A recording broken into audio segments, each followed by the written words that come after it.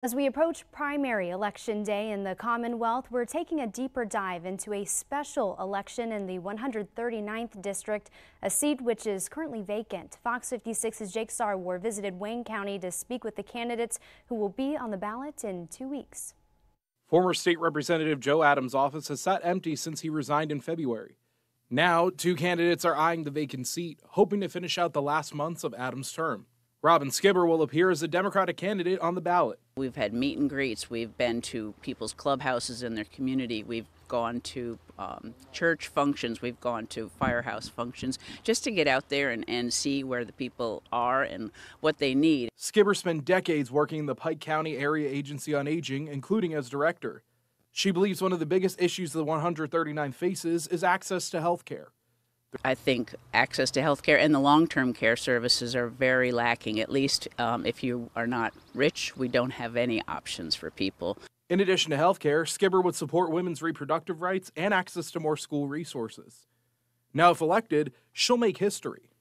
I would be very proud to be the first Democrat and woman that's been in the 139th district. The Republicans have nominated Jeff Ulsimer, an insurance salesman and township supervisor. I've been going to a lot of the municipality meetings, many of the fire company meetings. I've also been knocking on a lot of doors. Ulsimer agrees with Skibber about the need for access to health care, but will also fight to reduce costs in Harrisburg.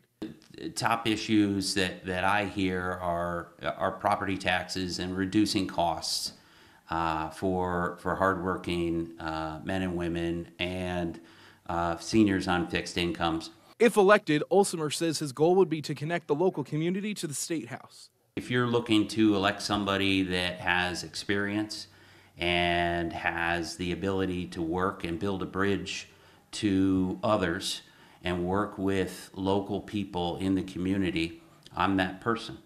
To learn more about each candidate and what they'll bring to the State House if elected in the special election on the 23rd, head on over to this story on our website, fox56.com. In Hamlin, I'm Jake Sarwar, Fox 56 News, First at 10. Both Skibber and Ulsimer will also appear on the primary ballot to then fill the seat permanently.